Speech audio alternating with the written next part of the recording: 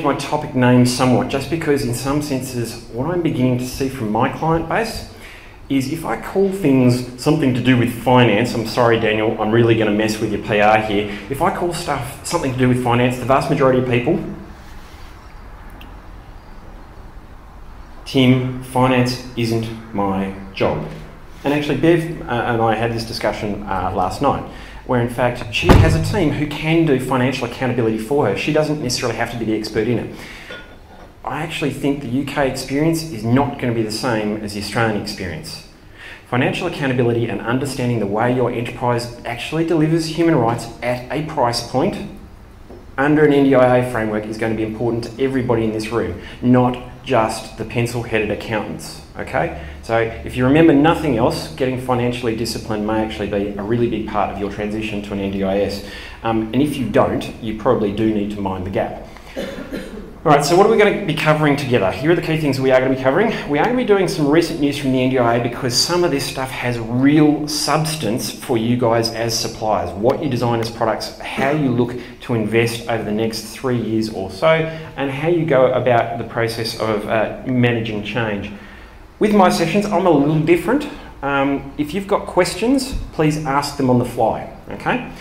Chances are, if you're wanting to ask a question, there's a whole bunch of other people who haven't, so please feel free to go through the process of asking questions. I have got copies of the slides here, but I'm not going to give them to you. So you actually have to focus on what I'm saying rather than what's written on the notes. You can see me afterwards for copies if you want. What's the recent news that you should be mindful of in terms of the next 2 to 3 years? First thing, progress report from the chair. Bruce Bonner-Haiti, the chair of NDIA, is actually a guy for whom this is personal. He is a very courageous man who is very, very bright and who is trying to do the right thing through a very, very large scheme. And you do well to download his transcript and read it carefully for context. Here's the link. Please make sure you read it. But for those who don't read, let's go through the process of a cheat sheet. A couple of really important themes that he talks about. First thing, the vision of the scheme is to maximise independence, social and economic participation. What are the key messages in that particular statement that might be very, very new for people operating under a DHS framework? Oh, and by the way, I don't do rhetorical questions. What are the key messages? Economic. Economic? This may be Australia's largest work for the dole scheme. The PC report talks about 100,000 new jobs for people on DSPs at full wages by the time 2050 rocks around. If our analysis is right, actually that number may well be 100% understated. That's a big priority for the agency. Economic participation comes up in the other 5 speeches that I'll refer to shortly. NDIA is able to continually improve by operating like an insurance scheme. This isn't really DHS's strong point, isn't it? Is it? Continuous improvement? Don't operate like an insurance scheme. Using rich data and continual actuarial assessments of cost and effectiveness. Is that the current framework you are dealing in? Outdoor goes block funding. Yeah. Block funding has exited the building. Yes, absolutely. This is individualised, this is very accountable, and this is actually taking into account someone's lifetime costs of support. It isn't about a year of funding or limiting the year of funding, it's actually about looking at the long term. So that enables you as an organisation to think about early intervention and investing up front to reduce or defer support costs in the longer term, but it also requires you to think carefully about innovation and about your outcomes per dollar of input. Really, really important stuff. Second thing, data analysis to improve cost control and streamline process. What is the chair trying to flag here, folks? Yep. Damn right. We've got to get more cost effective. We've got to get more efficient and effective at what we do. Absolutely. If you were... Does that mean cheaper? No. Efficient and effective does not automatically mean cheaper. Very important differential. If you can go through the process of delivering exactly the same service for greater quality, that is something that fits within this characteristic. If you can go through the process of deferring a requirement for support or reducing a requirement for support over time because someone is more independent in their own life, more active in their own life, that is an important thing as well and actually fits beautifully with this stuff. It isn't about a race to the bottom necessarily, although some suppliers I suspect will get sucked into a price war. The really interesting thing here is, if you talk to the actuaries who are largely driving the thought leadership of the scheme, they'll actually very openly say, if we are about to spend $14 billion additional dollars in this industry, we expect to get a leveraged advantage. We expect you guys to be more efficient at what you do by stretching your overheads further. What does that mean for your organisation? It's an interesting question. Yeah, we've already talked about lifetime care and support. This is the other thing that he talks about in his speech. He talks a lot about comparing NDIA with Medicare. He talks about Medicare, and whether you believe that high caps in Medicare is this or not, he talks about Medicare being efficient, trusted and unobtrusive. And he effectively says, as a board, this is the type of NDIA that we want to deliver. If that's the type of market maker that Australia is going to depend on, what does it mean for the shape of the suppliers that you guys need to be in the short, medium and long term, do you think? Sorry? Efficient, trusted and unobtrusive. Yeah. You need to actually think about what it's going to take for your organisation to be efficient, trusted and unobtrusive. I actually think quite a few of your businesses perhaps don't fit that criteria. I guess there are some homework questions. You will never leave a session with me without homework questions. So for those who are brave enough to pick up the pack, you are condemned to do this as homework, please. These are your homework questions. I won't actually go through the process of labouring them right now. Recent news... Jim, well, go back to efficient, trusted and unobtrusive, and you said most people aren't. What do you mean? Okay. How many times has disability in Victoria hit front page of the newspaper in the last 12 months? A few times, isn't it? How many times have people publicly, either from the agency or from the federal government, referred to a cottage industry approach in this particular support platform? Are they right about that? Well, if you look at the Victorian supply framework, roughly 50% of the CSO delivered support in this state of Victoria is in fact delivered by 11 suppliers. The remaining support, the remaining 50%, is actually delivered by how many suppliers? 300. 347 at last count. It looks like a cottage industry to me, and in some senses some of those cottage industries are actually very efficient, very effective, and actually very trusted by their own constituents.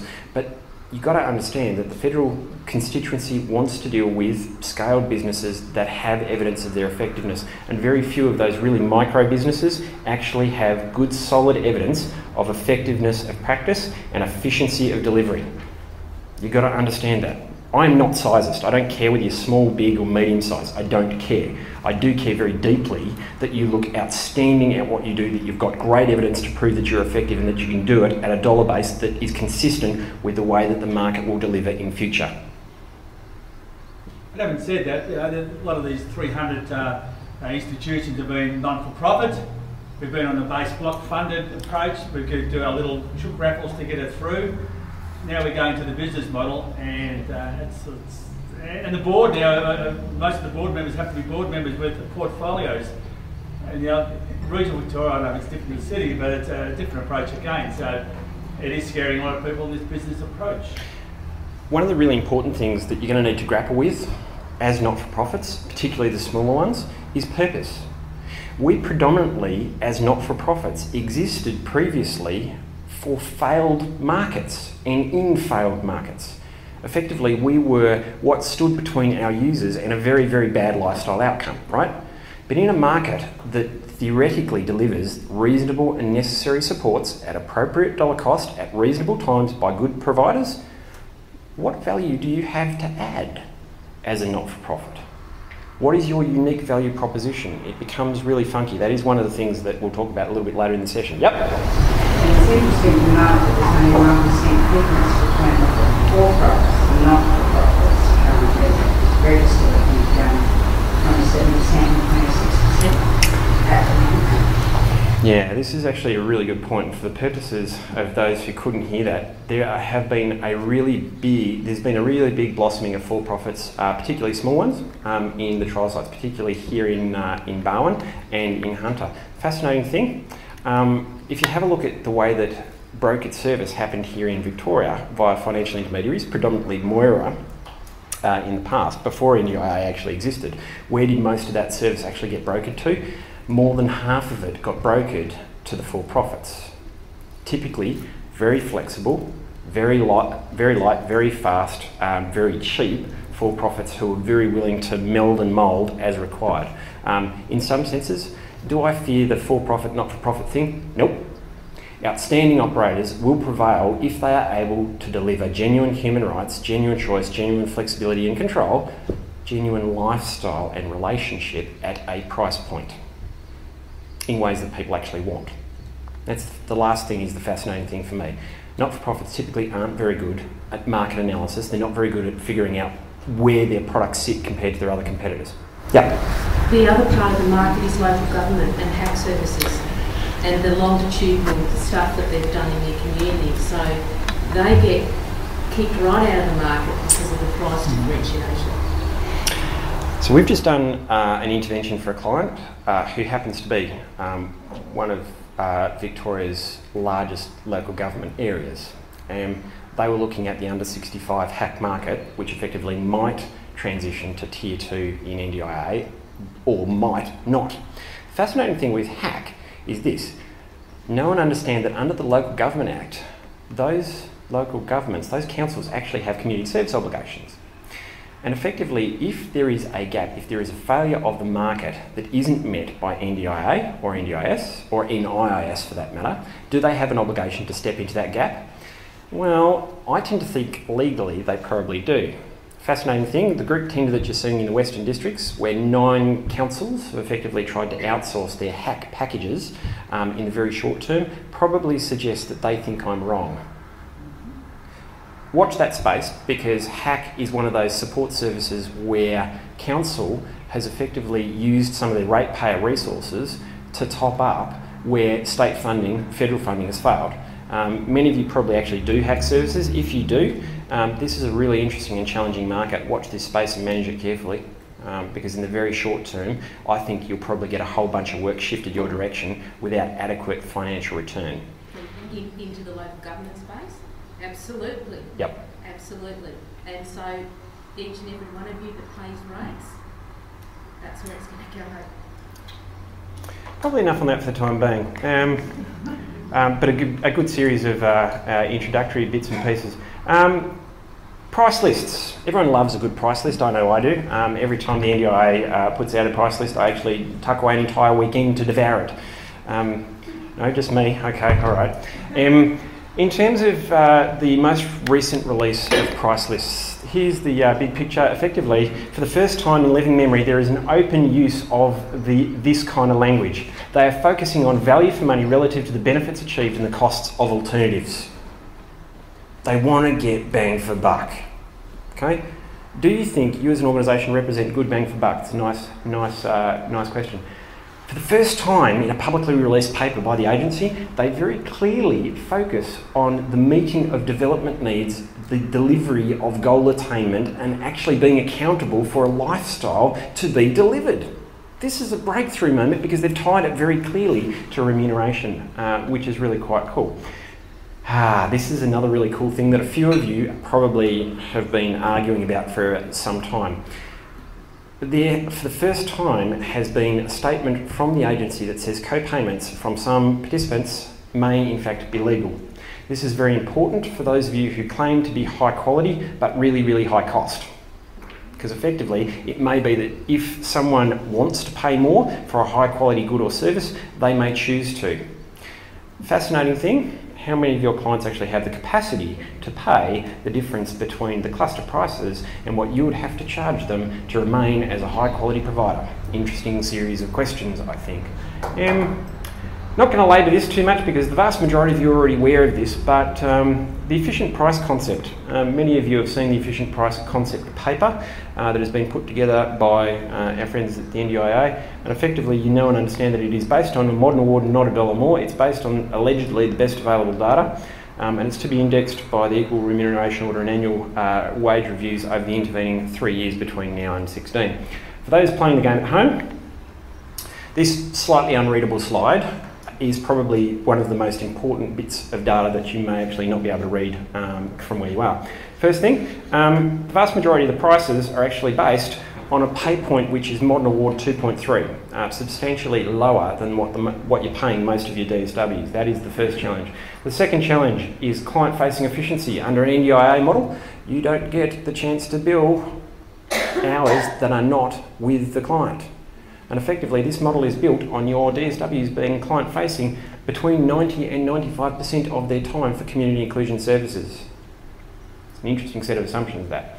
The question down the back in the first session about spans of control is really important. Effectively, the efficient price frontier has been put together on a SACS 3.2 model, which is effectively paying someone $1.70 an hour to supervise, at more than these guys, to supervise and set the tone at the top for your services. And they've got a span of control of 1 to 15, increasing to 1 to 18 over time.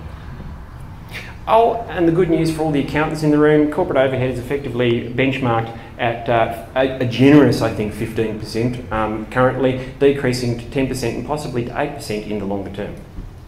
How does most of that make you feel? Sorry? We're supposed to be excited. Yeah, you're supposed to be excited, but in fact, this is a really significant challenge for you, right? This is hard, because it doesn't look like anything that you've ever played with before. Here's a fascinating thing.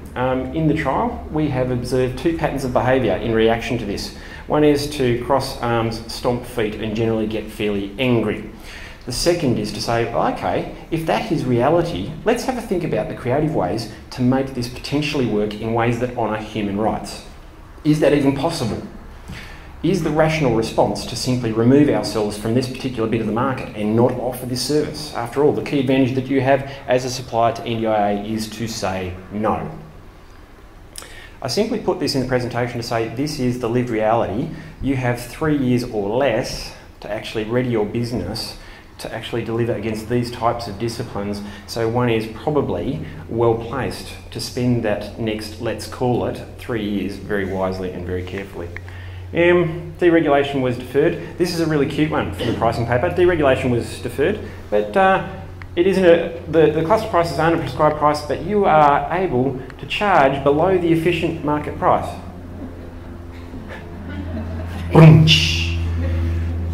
I don't really get the gag. It's not a market. It's not really a market, is Chris's response. She's actually right. This is not a market. This is actually a command market, not a demand market. And the fascinating thing is, what is the classic example of a demand of a command market? It's a communist economy. Not that I'm comparing NDIA to a communist economy. Moving on, there are some homework questions in there for you. Other things to be really aware of. Monday this week, Anglicare released a report. For those of you who do respite, you do well to read this report because it is of significance for you. In it, they basically criticise the agency for being too focused on the participant and not focused enough on familial resilience. For mine, this is actually probably the precursor to what could be a legislative reframe, which actually says we need to recognise that costs in the long term for the scheme will actually be a function of how well families stick together and how well they provide informal unpaid supports. Any of you guys provide mental health support at all?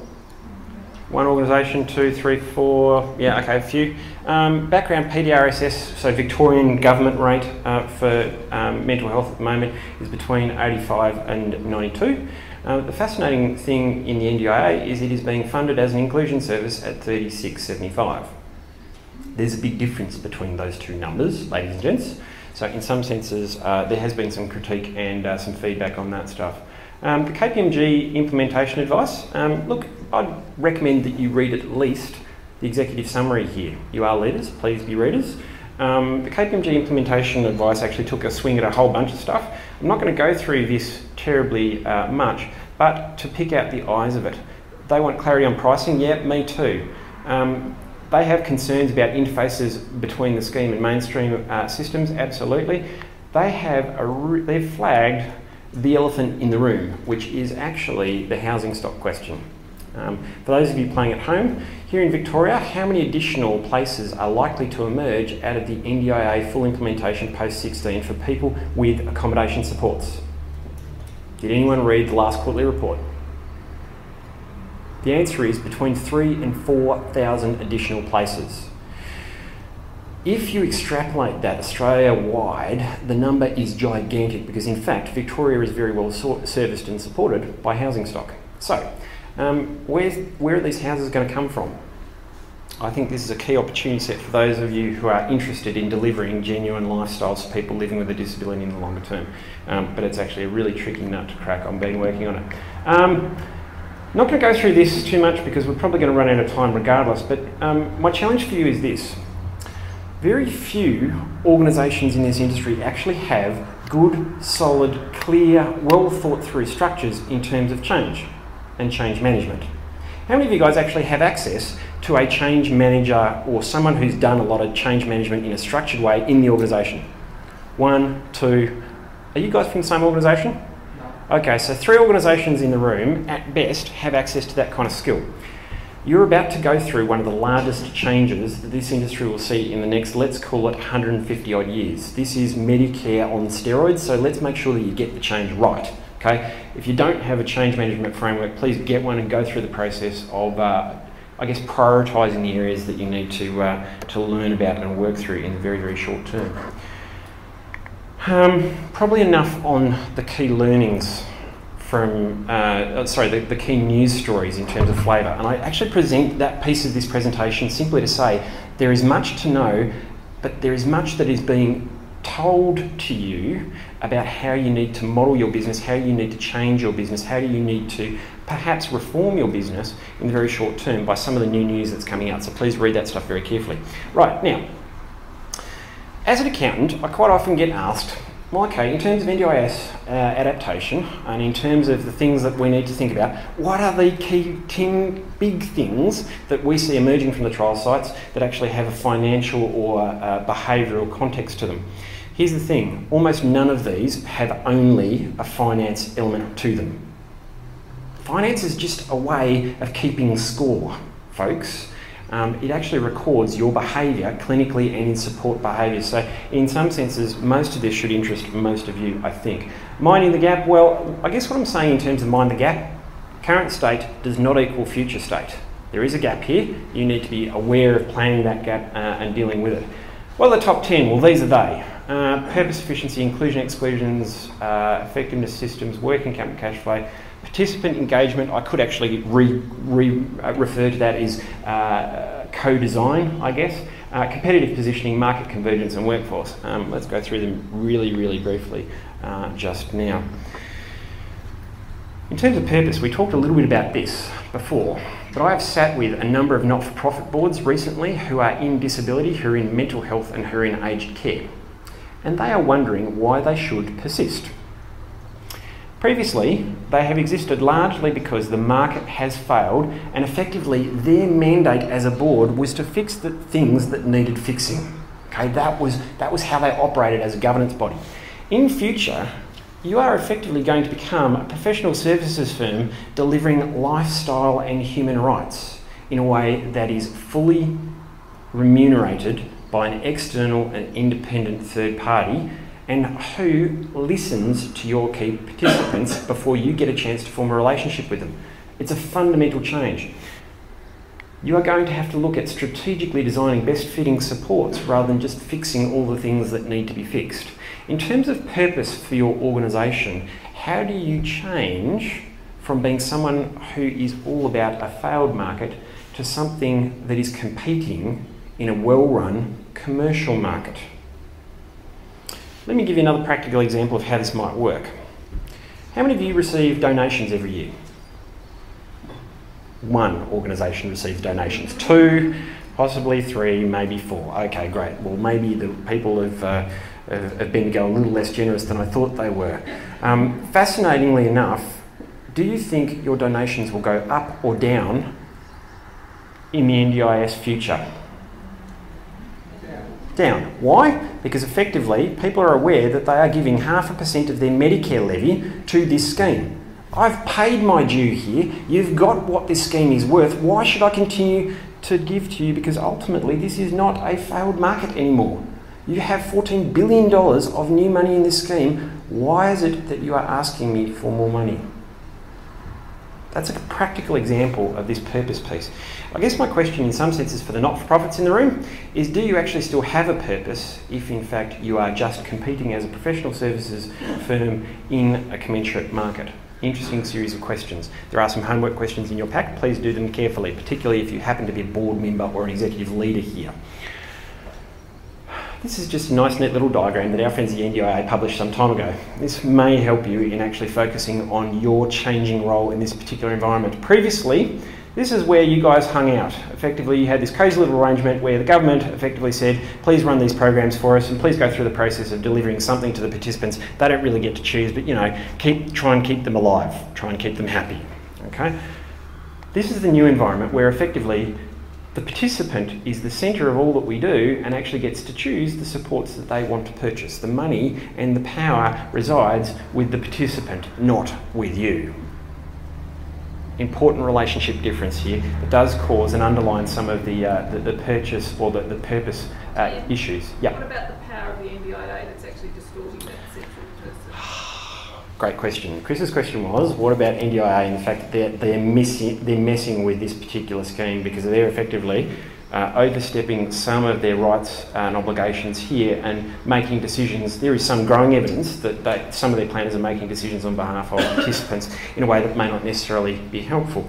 I expect that to settle down over time as the scheme matures, as the planners mature, as the frameworks mature, and as suppliers over here also get much better at doing the relationships intelligently with participants before the planning discussion actually happens.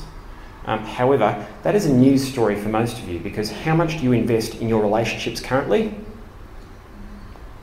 Be honest with me, how much do you really invest in relationships with your clients? I suspect the answer is not very much, or not deliberately anyway. Okay? Very, very important questions that you need to do in terms of homework. Efficiency. This is not an accident that efficiency is the second on my tick list. How efficient do you think you are as a business in this particular industry? Do you think you are world's best practice in terms of delivering human rights outcomes on a per dollar basis? No. No is the universal answer of almost everybody sitting in this room. Now I've got to say, as someone who is an uncle of someone living with a profound disability, I've got to say I agree with you. And that makes me very angry. I have a right to be angry because it's actually the participants' money that you are potentially wasting in some circumstances. And that is immoral and unethical. From my perspective, as someone who audits a hell of a lot of businesses in this particular market, at the moment, you don't have a disciplined workforce mix at all. You effectively allow people who like to work together, regardless of their seniority or the roles or the values that they are actually adding to the client. It is bollocks. Technical accounting term. Spans of control we talked about earlier. At the moment, you have accidental spans of control. I have one client within my client base who actually has some case managers who actually supervise about 4,000 delivered client hours. And in the same business, they have case managers who manage about 10 times that number. Somebody's sitting on their rear end not doing very much. And I don't think it's fair for participants to actually cop that. I think that's a bit of a pity. Improvement by accident is something that really ticks me. What do I mean by improvement by accident?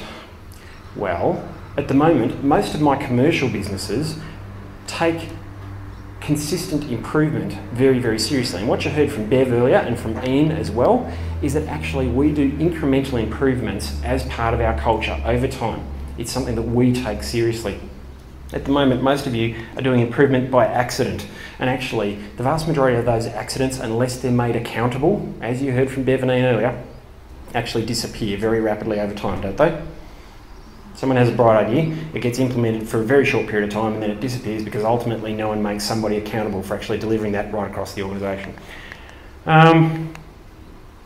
Yeah, let's talk about this. In terms of the efficiency piece, How many of you are excited by the transitional price of 36 or 37 bucks? The answer is very few, right?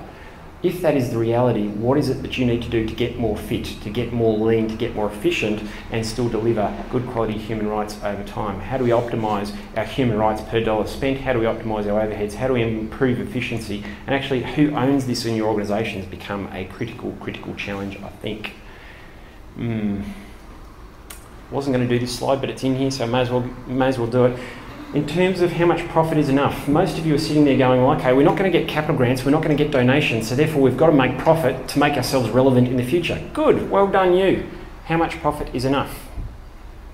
What should you be aiming for? I'm not really in the business of telling other people how much business profit they should be making, but what I would observe is the difference here between not-for-profit aged care and for-profit aged care. There is a full 6% difference in the net profit margins achieved by these two businesses. And I'm curious about that. They have to comply with the same quality standards, they have to do the same support, and yet one is making 6% more profit a year. Why do you think that is? Sorry? Less toilet paper? No, toilet paper is not going to make that difference. It's rounding error. What else? They're more efficient. They're more efficient. I actually think what you're exhibiting here is two things which I find very interesting. First thing, they are more disciplined than some of their not-for-profit peers. But the second thing is they are probably more risk tolerant as well.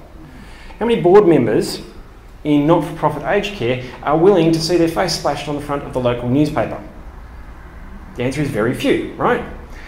So effectively, when you look at the non-compliances and enforceable undertakings between not-for-profit aged care and for-profit aged care, enforceable undertakings happen at almost 3 times the rate in for-profit providers as they do in not-for-profits.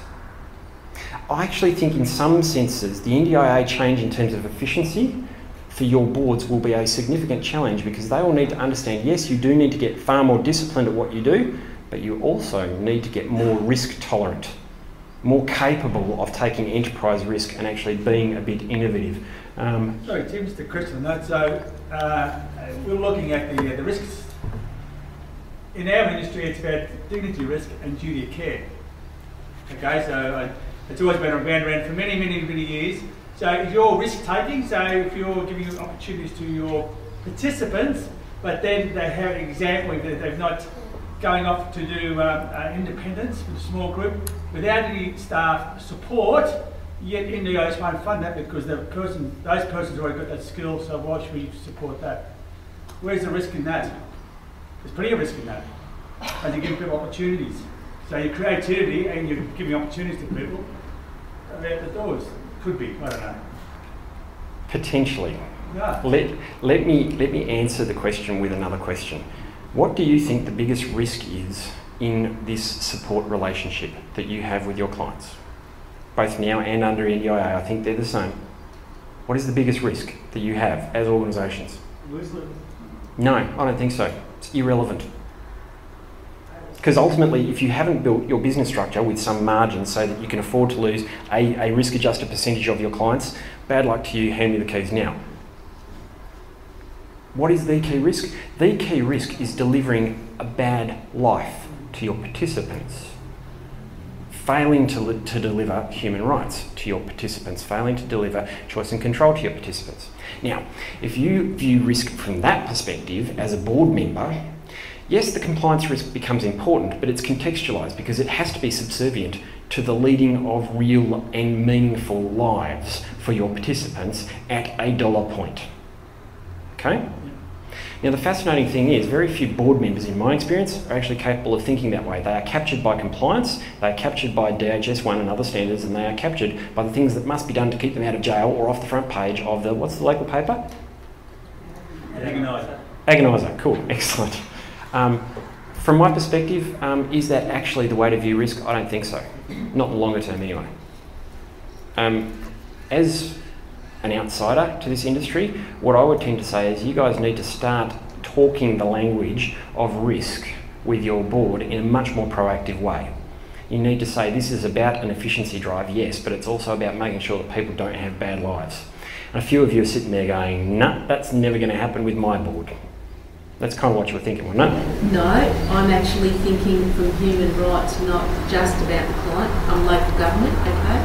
I'm also thinking about the human rights of our staff and council and ratepayers, and you know, like it's the whole circle concept coming flashing before my eyes here. Yep. And not all of that is financial, but some of it is. Okay, so just be aware of that. I guess what I tend to say with this stuff here, how much profit is enough? Personally, if you are only keeping up with inflation as a business, you don't deserve a place in this particular market in the longer term, because you won't be capable of innovation, you won't be capable of change, you won't be capable of investment, and you sure as hell won't be capable of making yourself uniquely valuable to your clients in the longer term. Probably enough on that. There are some questions there for you. In terms of, actually I'm not, yeah, I'll do this slide just really quickly. How many of you comply fully with the DHS 1 standard? Let me try that again, just because I don't do rhetorical questions. How many of you in your supply arrangements with your participants comply with all material conditions of DHS 1? Or everything else that the state government tells you you need to do? Okay, most everybody. I'm going to say actually no, you don't. Because actually, if you only complied with DHS 1, you would be delivering substantially less quality and less service to your clients. Because if you look at the hard black letter of DHS 1, it is actually a very low base, isn't it? It is about survival and safety, nothing else. It is not about human rights. So actually what you guys do is you effectively deliver outstanding quality that is far in excess of what anyone asked for. You are specified to deliver against a quality standard which is DHS 1. And effectively you deliver well in excess of that, and then moan and complain about the additional cost that is added in delivering that additional quality, don't you? You are delivering a product that no one asked for. In an NDIA context, this is a bit dangerous, isn't it? Because effectively, NDIA is not going to rescue you if you run out of money by delivering outstanding quality service. So either you charge more for this stuff, or alternatively you potentially look at curtailing the excess quality that you are delivering to what is specified. What is your immediate response as suppliers to that type of concept? Stop over-servicing. Stop over-servicing, stop doing things that we don't get paid for. Yep, what else? Have a look at workforce, potentially. Have a look at the way that we actually service our clients. There's a whole bunch of different ways to view this. Probably flicking on to inclusions and exclusions. The one thing that I would tend to note for those playing at home is this. Inclusions and exclusions aren't necessarily terribly important in a DHS context, because DHS doesn't typically make you very accountable for the services and supports you are delivering. Is that a fair comment? Yes or no? Yeah, it's fair? Okay. In a situation where you are effectively having to be individually accountable for everything that you do for a client, knowing and understanding what is included and what is excluded before you go through the process of doing every single bit of support that you do becomes kind of crucial, I would have thought. One other thing to note, the risk of ineligible participants is, in terms of the emerging trends from the scheme, what we're beginning to see is ineligible participants are actually pocketed in some particular areas. For those of you who are running ADEs, the ineligible participant rate in Victoria is running as high as high 20s. Okay, so please be aware of that. Favourite hobby horse of mine, and actually something that I think each and every organisation in this particular gathering is probably guilty of. You tell me that you are outstanding at delivering great quality human rights for your participants. You tell me that that is the thing that your board and your senior management team and your other key members of staff actually value most in the world. You tell me this through your communication, through your internet site, through your one-on-one spiels to me as an external to the industry. The first thing I go looking for as an external auditor when I get offered a new bit of business in disability is this. I ask for a copy of the board pack. You measure what you treasure. folks, and if you're not measuring goal attainment, lifestyle delivered, and human rights, the chances of you treasuring that stuff is almost nothing. You tell me you actually you treasure outcomes, and in fact most of you don't even think to measure it. Now, this slide here was actually put together by Mary Hawkins, who is effectively senior in the agency. What is it saying? Effectively, the agency wants to buy these types of supports up here. Supports who are known to be incredibly effective and who have really strong evidence of effectiveness attached to them. How many of you have a good body of evidence-based practice, peer-reviewed notes in relation to the effectiveness of your participant supports? Hands up. Daniel's got a half, you've got a half, so we've got a hole in the entire room. Do you know how angry that makes me?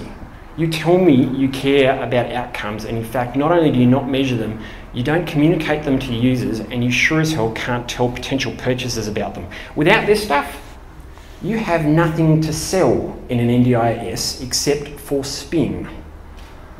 You tell me you're not into spin? Well, okay, show me. Get the evidence-based practice results, please, and be a bit serious about it. Probably won't worry too much about that stuff. Evidence-based practice actually becomes really, really important, but continual learning. One of the things that Bev actually pointed to earlier, the whole idea of show me a good idea, tell me about it, let me feed it back to you, and then let's talk about how it might be embedded into practice. That's about a continually learning organisation. How many of you guys actually have a continually learning organisation? It's a really interesting question. Some homework questions for you, please. Systems. Pop quiz. Hands up who's actually got whiz-bang, outstanding, excellent infrastructure in terms of business systems, enterprise management, client research and outcomes measurement. Getting there. Getting there, excellent. Okay, so what caused you to begin the search in terms of getting there? NDIS. The threat of the NDIS is enough to get most of you off your Readiness. Yeah, this is actually going to be a key thing for you to understand.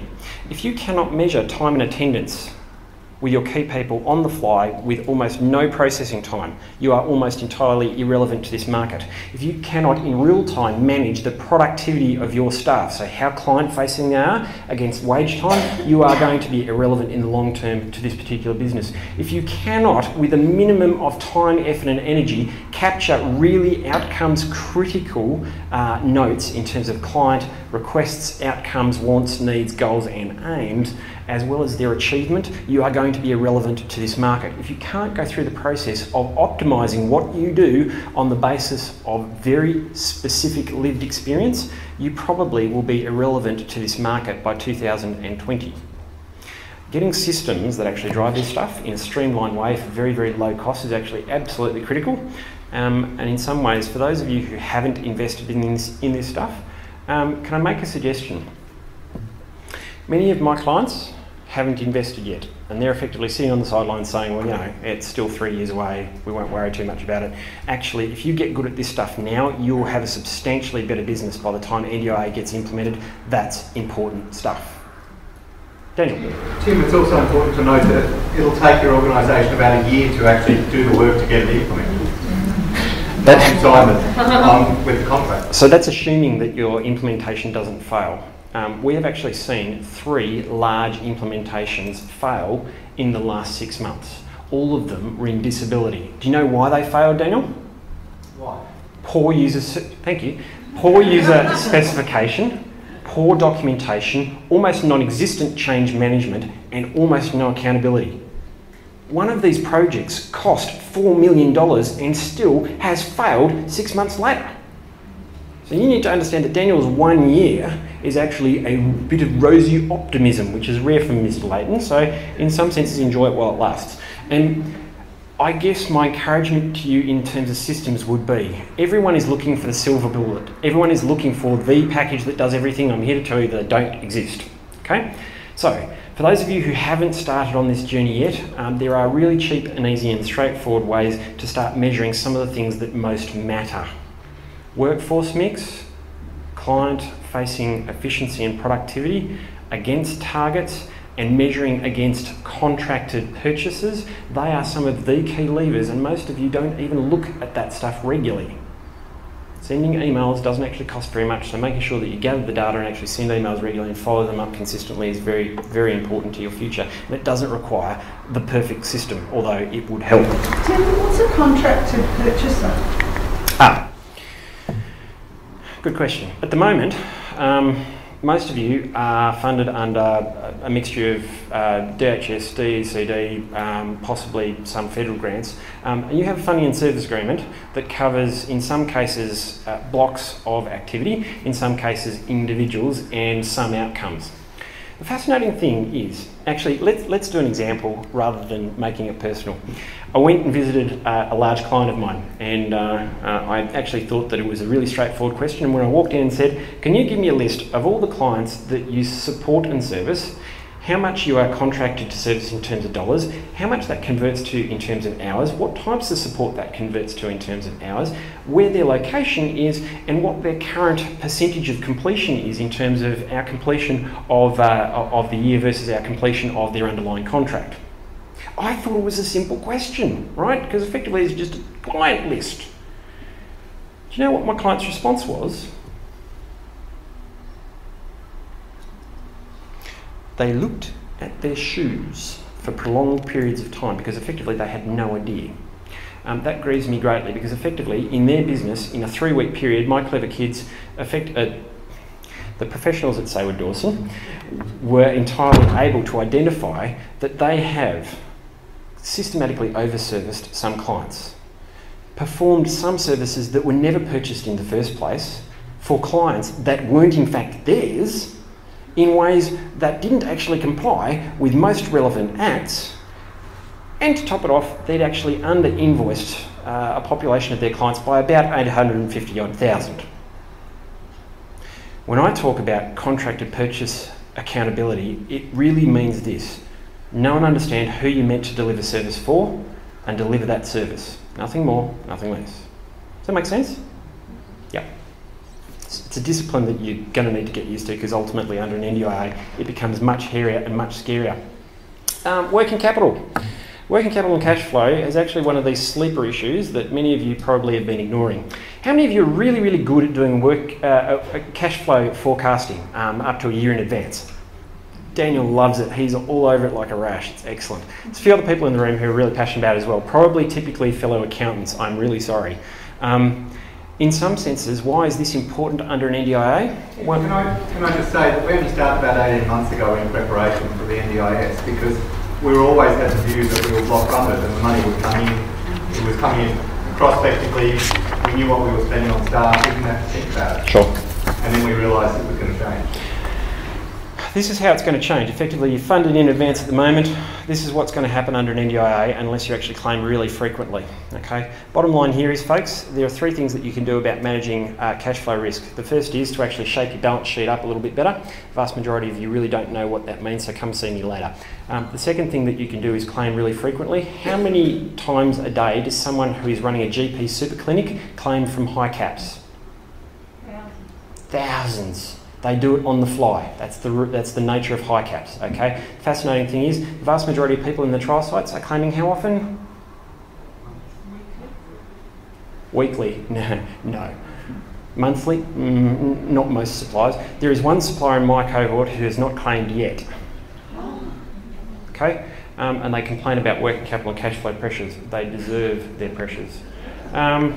Probably enough on that. There are some questions there for you. Participant engagement. This may not be an issue for all of you because I'm sure Bendigo suppliers are really, really good at this. But for those of you who perhaps aren't, co-design is going to be a really important principle in future. Getting beside your clients, understanding what they really want and need, listening to them and delivering consistently at a price point, at a location point becomes somewhat important. And at the moment, how good are you at this? Okay, I will actually admit that was a rhetorical question. Competitive positioning. How many of you guys actually have a menu of support services and products by location and by price point where you understand why clients pick you? Some people in this room have no excuse because I've asked them this question before. But if you don't have a menu of services and if you don't know how you compete or why people pick you rather than other people, chances are you will not actually succeed under an NDIA. People will pick other suppliers. So just be aware of that. Now, some of you are sitting there going, wait a sec, Tim, this time, Chris is actually about to kick me out. In terms of unique value propositions, most of you are saying people haven't chosen to change in the NDIA trial sites. That's a false positive, okay?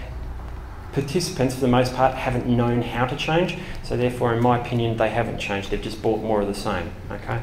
From my perspective, unique value propositions and actually competitive positioning becomes super important.